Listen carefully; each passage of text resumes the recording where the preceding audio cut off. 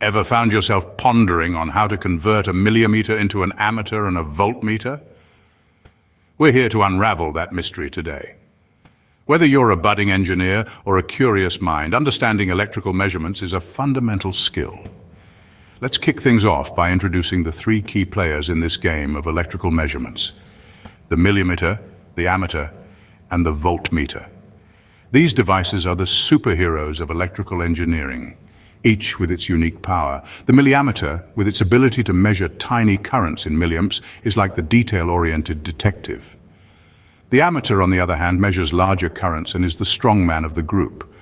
And lastly, the voltmeter, our voltage detective, measures the electrical potential difference between 2 points in a circuit.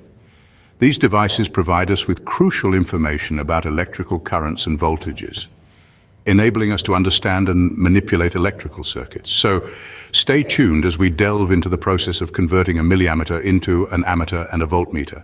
So, what exactly is a milliammeter? Well, a milliammeter is a handy little device used for measuring small electric currents. In fact, it's perfect for currents too small to be accurately measured by a standard ammeter. It operates on the same basic principle as an ammeter, but it's designed to read currents in the milliampere scale. Now you might be wondering, what's a milliampere? It's simply a unit of electrical current. 1 ampere is 1,000 milliamperes. So when we are dealing with currents in the range of thousandths of an ampere, we use milliamperes and a milliammeter to measure them. Milliammeters are used in various fields, from electronic engineering to physics labs. They're especially useful in situations where precision is key, and even the smallest current can make a big difference. Now that we understand milliammeters, let's delve into ammeters and voltmeters. After all, understanding these devices is key to converting a milliammeter into these tools. Let's unravel the mystery behind ammeters and voltmeters. An ammeter and a voltmeter, though different in function, are both paramount tools in the world of electrical measurements. The ammeter, from the term ampere meter, is used to measure the current flow in an electrical circuit. It's named after the unit of electric current, the ampere, which is often shortened to amp. An ammeter is always connected in series with the circuit component to ensure it measures the exact current flowing through that particular component. On the other side of the spectrum, we have the voltmeter. The voltmeter measures the potential difference, or voltage, between 2 points in an electrical circuit. Its name comes from the unit of electrical potential difference, the volt. Unlike the ammeter, the voltmeter is connected in parallel to the component of the circuit whose voltage we wish to measure. This way, it can measure the full voltage drop across that component. Now, what's the principle behind these devices? Well, both ammeters and voltmeters operate on the principle of electromagnetic deflection. When current passes through the coil in these devices, it produces a magnetic field. This magnetic field interacts with the permanent magnet inside the device, causing the coil to rotate. The degree of rotation is proportional to the amount of current or voltage, which is then indicated on the scale of the device. Ammeters and voltmeters, though simple in their operation, are fundamental in understanding and diagnosing electrical circuits. They allow us to measure and monitor the two most vital parameters in any electrical system, current and voltage. By understanding how these devices work, we can ensure we're using them correctly and getting the most accurate readings possible. With this understanding of ammeters and voltmeters, we're ready to explore the conversion process.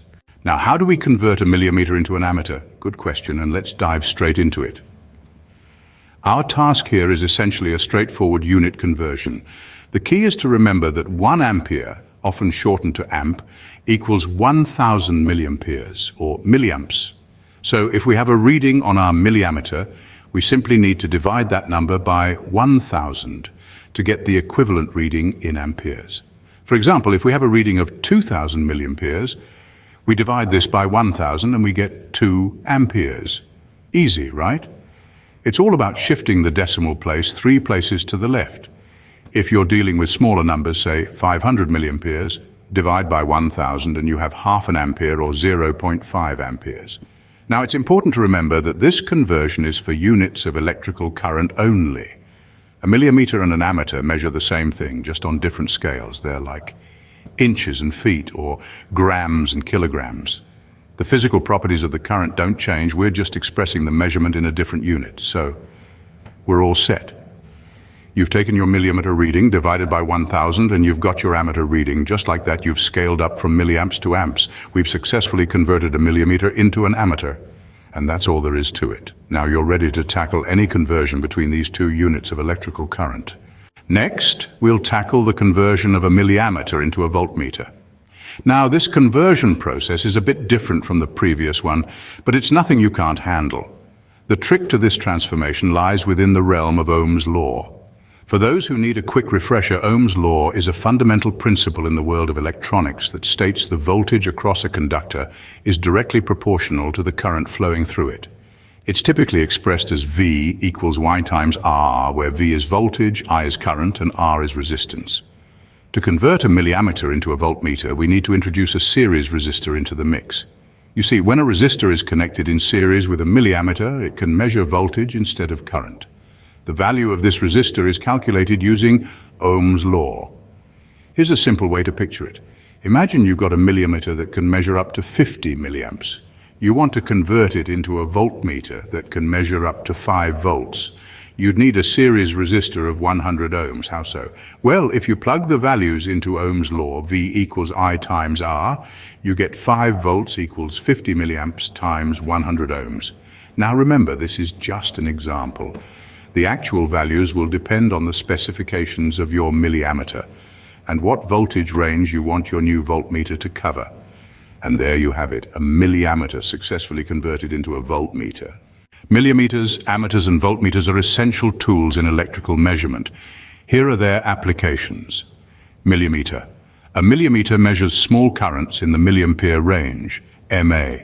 Its applications include low current circuits, measuring current in electronic devices such as smartphones, laptops, and other portable devices. Medical devices, monitoring current in medical equipment like ECG machines and insulin pumps. Industrial control systems, measuring current in control circuits and sensors.